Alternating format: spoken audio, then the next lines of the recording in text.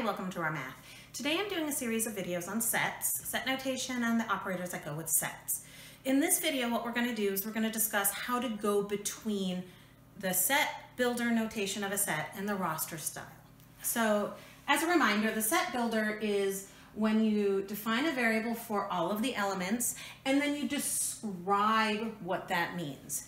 It is a descriptive way of talking about a set versus roster style, which is actually listing everything off. So set builder could be, we're sending invitations to everybody on the baseball and the basketball teams. We're not in that saying who those people are, but it is known that there are elements who are the people on those teams. Roster style is doing it the other way around, where you actually list off who is getting the invitations. So if I wanted to do the roster style for math is cool, I start with a curly bracket. Curly brackets are the grouping symbol for sets. And I start listing off the letters as a comma delimited list. And they're all capital. Math, like passwords, is case sensitive.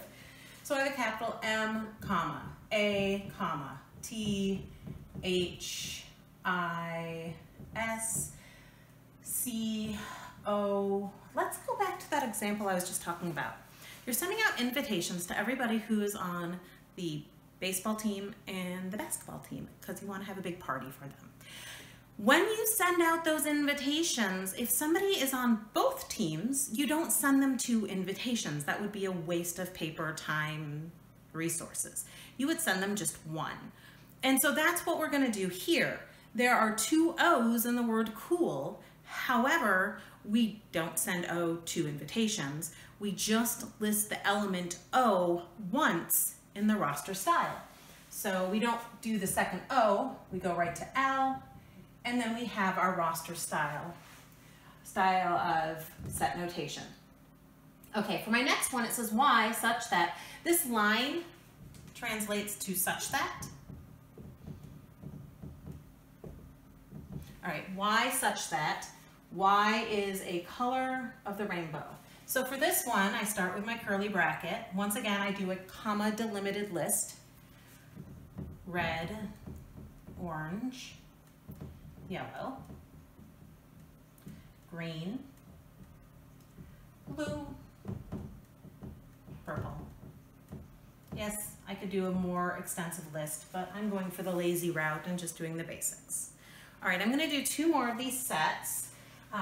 They're going to be a little bit shorter since we now kind of have an idea of what's going on, going from set builder to roster notation. The third example I'm going to do is Z such that.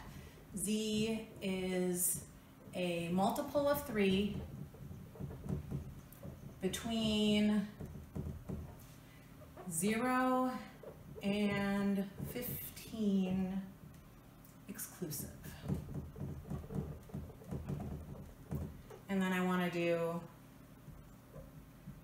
V such that V is a vowel.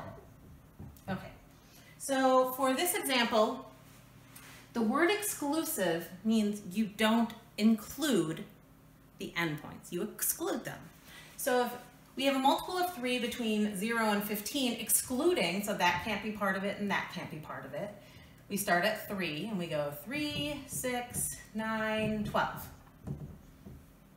And if V is a vowel, A, E, I, O, U, and sometimes Y. All right, I hope you've enjoyed this video. I hope you've learned something about set builder notation versus roster notation for sets. I hope to see you on the next video. Please subscribe to my YouTube channel. Thanks.